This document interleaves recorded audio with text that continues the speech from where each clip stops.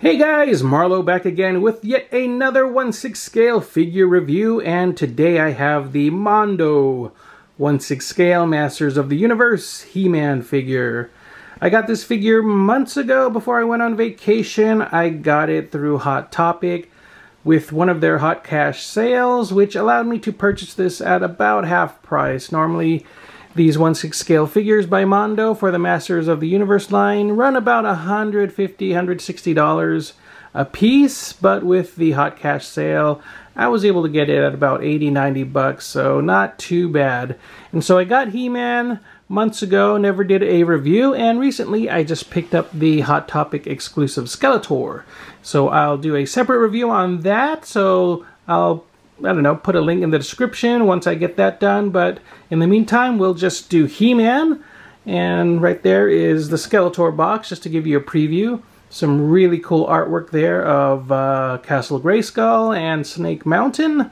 So, anyways, the He-Man came in this nice shipper box within another box, so just to give you an idea, not Hot Toys, but Hot Topic was nice enough to ship the figure in the shipper box within another box to keep it nice and minty.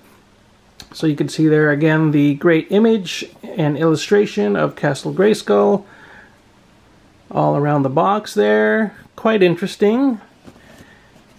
Pretty cool to see that motif all the way around. And this slips off like so to reveal more nice artwork underneath. You can see there He-Man himself. And if you guys know me, I'm a huge fan of Masters of the Universe and a big collector of 1/6 scale figures, though I haven't been picking up as many 1/6 scale figures in a while. I have always wanted a He-Man and Skeletor in 1/6 scale, and I'm glad that Mondo has come to the rescue. So this figure is done in a unique style. This is a regular version. I guess there's several versions out there. There was an exclusive through Mondo Toys with a Skeletor head sculpt that you can interchange with the Skeletor figure. This is the regular edition, which I'm fine with. Again, I did get it at half the price, so no complaints from me. Let's see there. If you want to read that, pause the video. Again, some nice artwork there. And you could see the figure inside with all of the accessories. So without further ado, oops, let's take a closer look at that illustration real quick. Not too bad. You can see the different interpretation there of He-Man, and I'm glad to see that. I mean, I'm glad he's just not the old 80s toy brought into 1/6 scale. I'm glad they kind of took a realistic approach to this figure, just to make him sort of different and, you know, have him stand out on the shelf. Anyways, let's open him up and take a closer look at the figure out of package. And here is the He-Man figure in clamshell out of the box. Just to give you guys an idea how he comes packaged in the clamshell, there is a separate section there with the weapons, as you can see. So that's how everything is packed. You can see the extra hands there.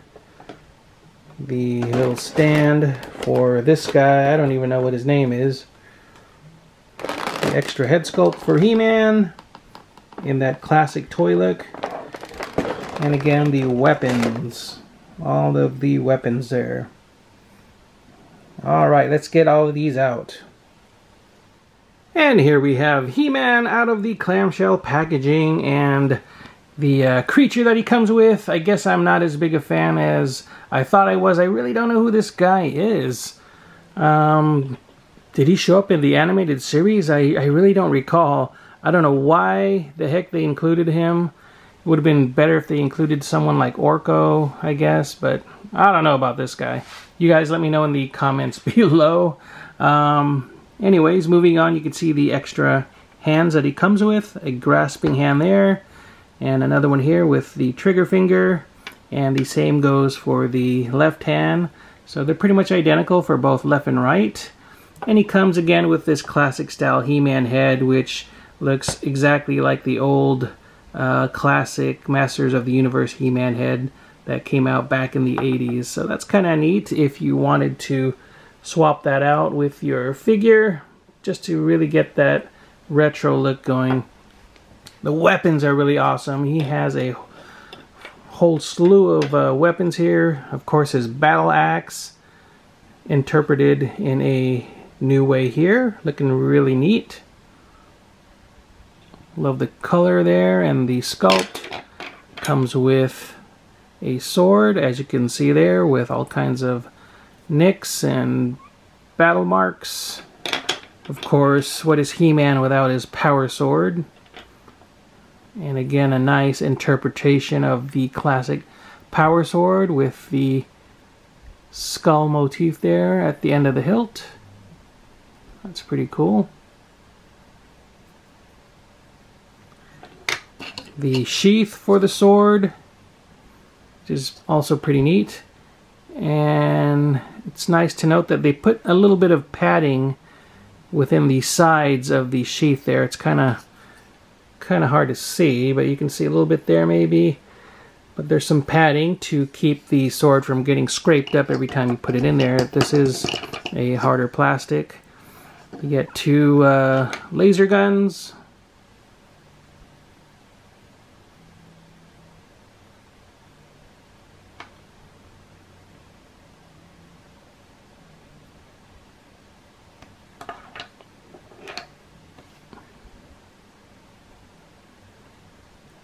And I believe these were also in the classic Masters of the Universe set with the Castle Grayskull rack of weapons.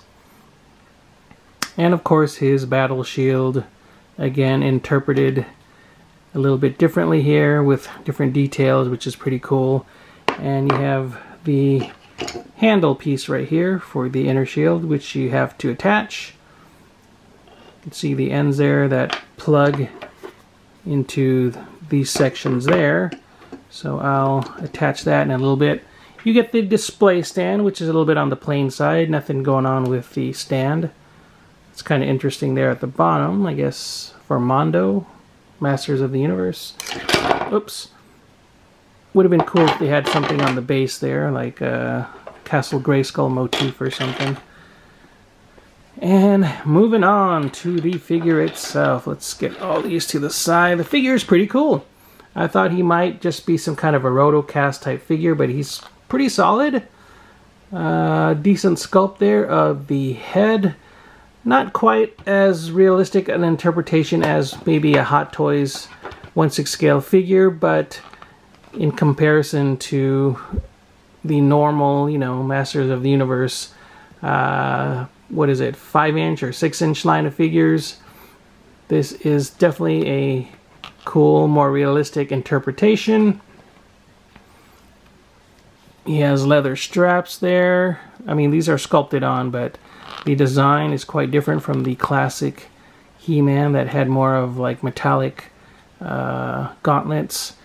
He has this leather material, actually, but this leather loincloth type thing. A different type of belt there. Of course, he has the leather type straps around the boots. Again, these are just sculpted on there. Actual fur, which is kind of neat. And of course, his classic harness there with the symbol. So you can't have He-Man without that. That's quite iconic of He-Man. And I don't know if the swords can attach to the back somehow. Would have been cool if they did something so that you can stick the sword in the back. I'll see if they incorporated that somehow. Get a quick look at the figure all around, just giving you guys a look at the sculpt and everything. Again, the head sculpt, not too bad.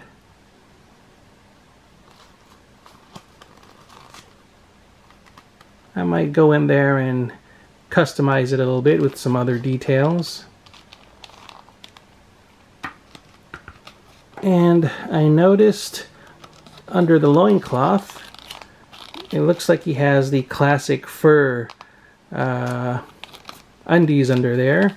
And I think I might prefer that look, actually. So Let me see if I can get that going. Let me move all this other stuff to the side. I think he comes apart at the waist. Like so, and there you go. Yep, the classic undies. Oh, I've got to be careful there. You can assemble them back together. Oh shoot, sorry. Where'd he go? Okay. There he goes. Just gotta squeeze them back together like so. And you can kind of get more of that classic He-Man look with the trunks there. Alright. So we'll move on and take a closer look at his articulation. Alright, so as far as articulation, you get this swivel at the shoulders, as well as that motion. Swivels at the lower deltoid there. Single joint at the elbow. Mine's a bit tight, but yeah, you can get that to move. And of course, rotation at the hands, and those can plug in and out. You get articulation at the upper chest like that. Ball joint at the head. Of course, the waist kind of has a little bit of rotation there from the ball joint. Again, that pops out. Gotta make sure I secure that. Ball joint sockets at the legs, and double joints there at the knees. So good range of motion. Swivel at, let's see, I think they're swivel, yeah. Whoa. Let's see, swivel.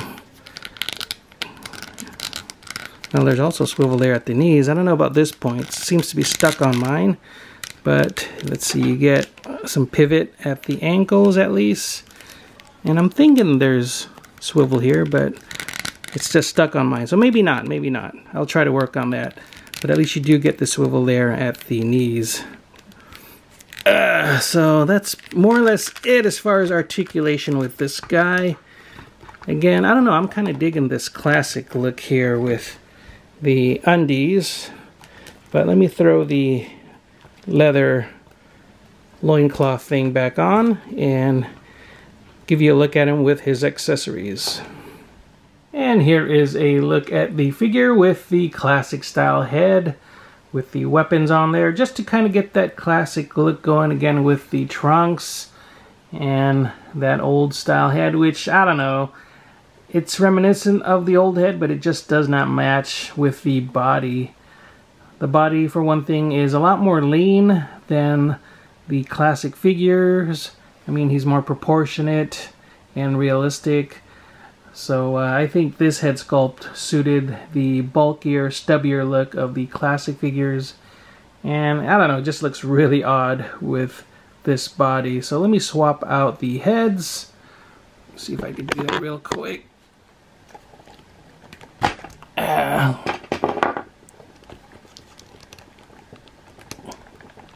Okay, pretty easy swap there. And that is the new head on the body there, looking pretty cool. I think that looks much better, much more suited to this new interpretation of He-Man. Again, a little bit more leaner looking. And yeah, just an updated interpretation, looking a lot cooler. So, oh yeah, let me put that loincloth leather type thing back on and give you guys a look at that version. And here we have He-Man again with that leather loincloth type thing back on him, again showing a more, I don't know, updated look, I suppose, to the figure. I don't know, I like to think of it as maybe a movie version of He-Man.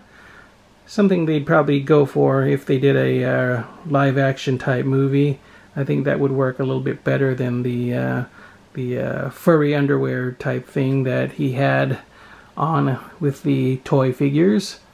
So again, looking pretty cool. And I was able to get the sword attached. There are some little attachments there, as you can see, that hook onto the back of the harness. So that's pretty cool. So you can stick the power sword there at the back of the figure, just as I have there. And again, just a pretty cool figure overall. The stand could be a little bit better. See if I can get him on there once again. Got all this junk on the table as well. Anyways, I'll hold them up for now. So again, a pretty cool figure. Again, for about 80-90 bucks, I think it's not a bad deal. Glad to have it in the collection. So stay tuned for my review of the 1/6 scale Mondo Skeletor coming up next. Hopefully you enjoyed this quick video unboxing and review. If you did, please give the video a thumbs up. Share the video, like the video, and if you haven't already, please do subscribe. Take care, guys. As always, keep on collecting, and I will see you all next time. Bye-bye.